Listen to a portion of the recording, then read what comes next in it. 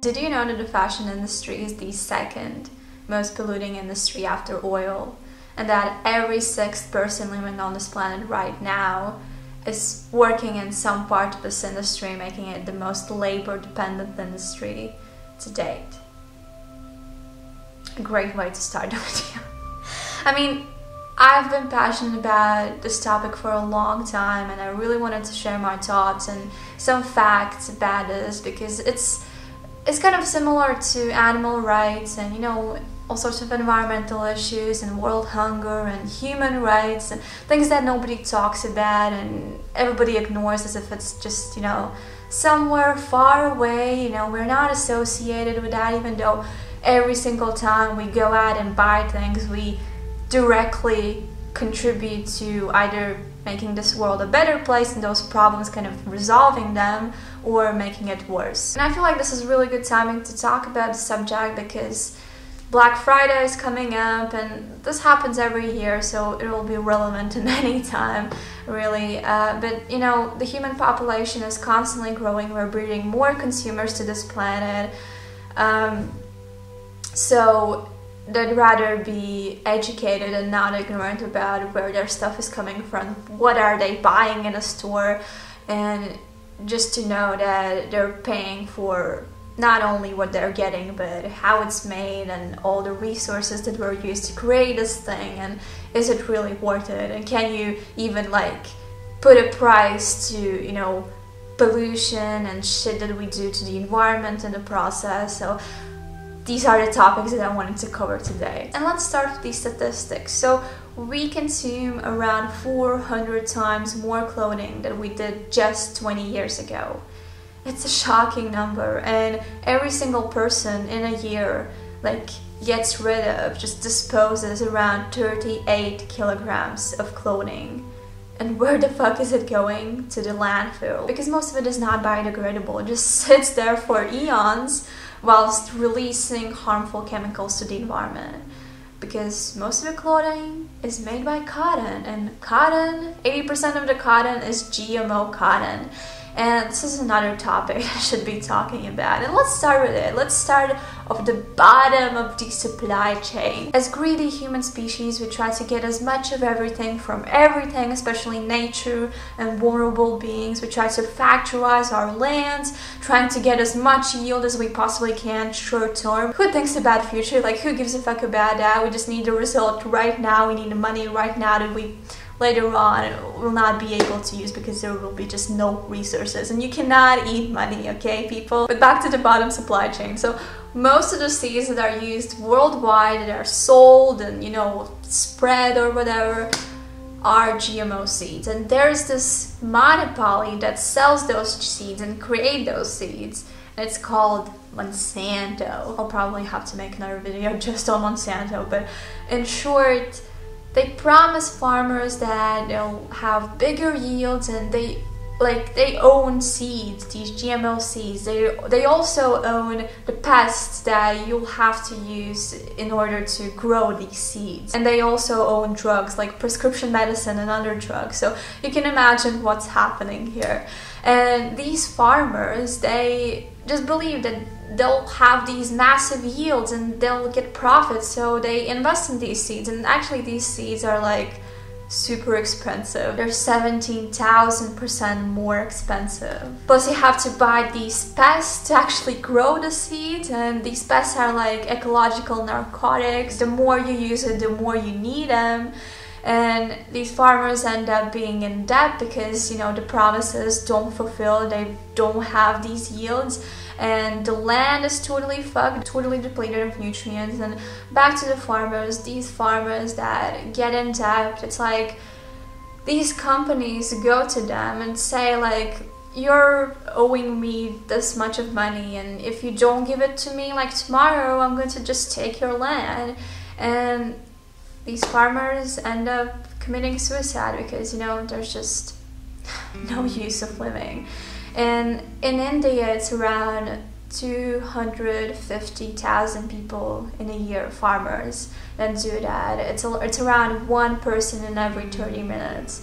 They just go to their land, drink this bottle of pest, and yeah, they're found there. And it's considered to be the largest way of committing suicide in recorded history. So every time you go to H&M and buy that $2 t-shirt, now you know the actual price you're paying. And I mean, this is not the whole price.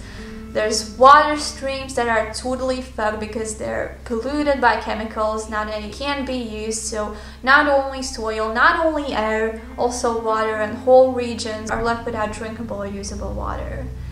And just because it's in India or somewhere else far away where, you know, you can't see it, you're not directly affected by, it doesn't mean that you just have to close your eyes for it and just ignore it. You have to take responsibility because you directly contribute to that.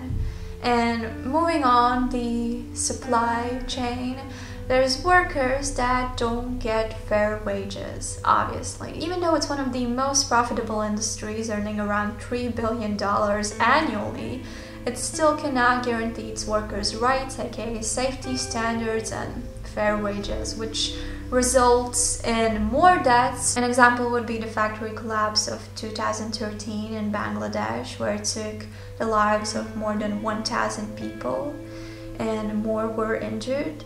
So this is another price you pay whenever you go buying things in retail shops. And the workers aren't paid properly and their safety and rights are not considered because the retailers are not stupid. They just want the whole profit all to themselves. So they try to find a place where they can fabricate their clothes the cheapest. That's also why workers a lot of the time are beaten, and the work givers explain it as, you know, the retailers squeeze us, so we should squeeze our workers. The people that say, well, at least those people have work, you know, they can be working in a lot of worse places, but what can be worse? I mean, working insane hours and being paid $10 a month, it's inhumane, it's not okay. And just because it's not you who experience it, it doesn't mean that it doesn't exist. And I'm sure that you wouldn't want to be treated like that. Also adding that workers are exposed to a considerable amount of chemicals in these factories, which later reflects as birth defects in babies, all sorts of diseases and cancers in these people. And knowing that they have no voice in this system is insane. And finally, coming to us as consumers. I mean, there's a lot to say about this part of this whole system, but just the way we treat the things that we buy and own as if it's disposable, as if fashion is disposable, it's not, man. And also how we are influenced by billboards and magazines and advertisements saying that, well, if you just own this thing, you will be happy, you'll be satisfied the next week. Well, if you just still have this thing, you'll be satisfied next day. No, you just need this thing and you'll be happy, finally happy. Things cannot make you happy. No matter what you own, you cannot own or buy happiness.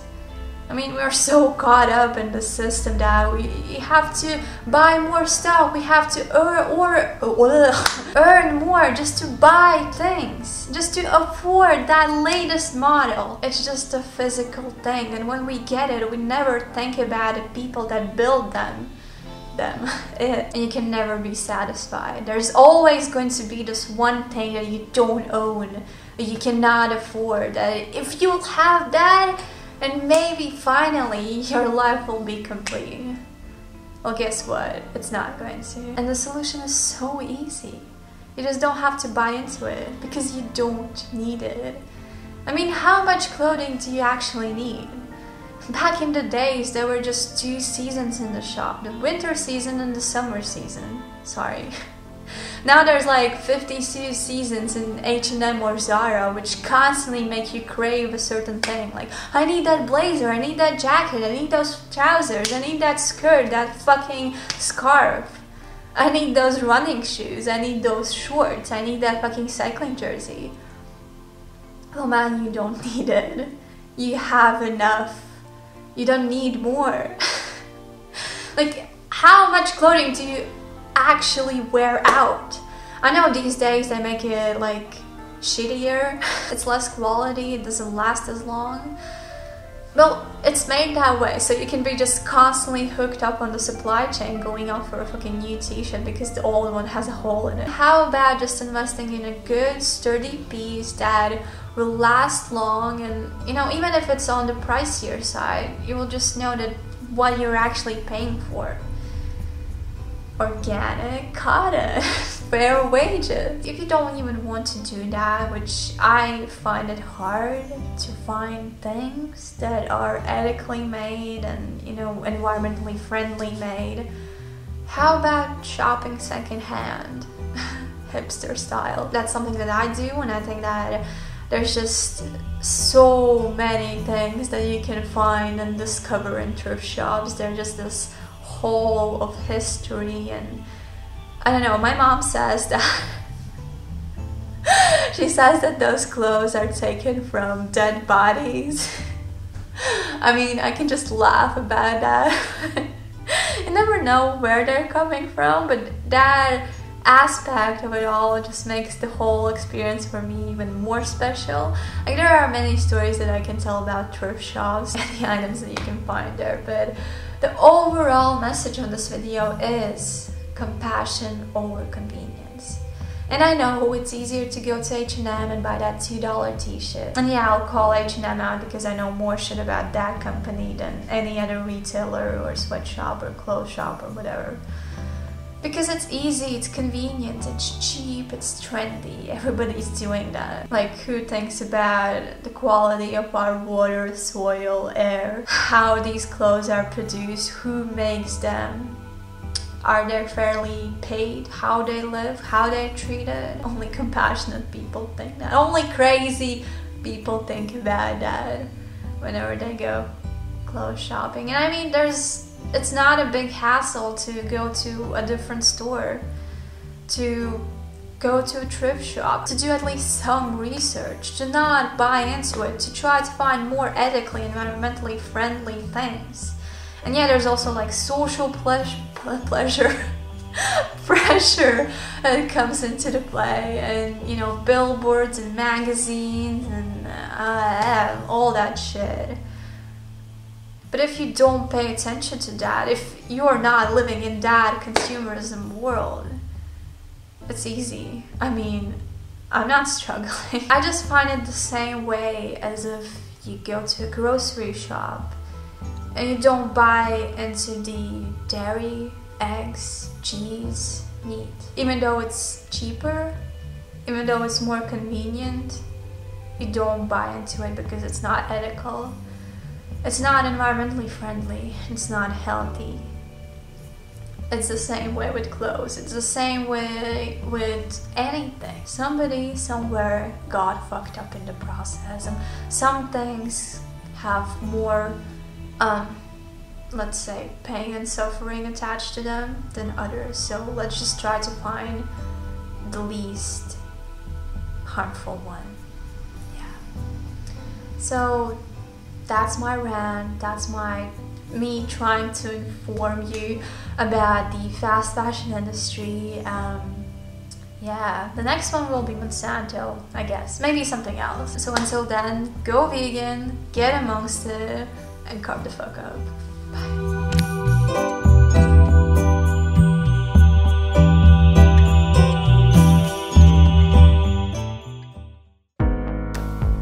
This enormous, rapacious industry that is generating so much profit, why is it that it is unable to support millions of its workers properly? The actual business model is completely unsustainable. Unless you change that model, you can't change anything. When everything is concentrated on making profits, what you see is that human rights, the environment, workers' rights get lost. My God, we can do better than this.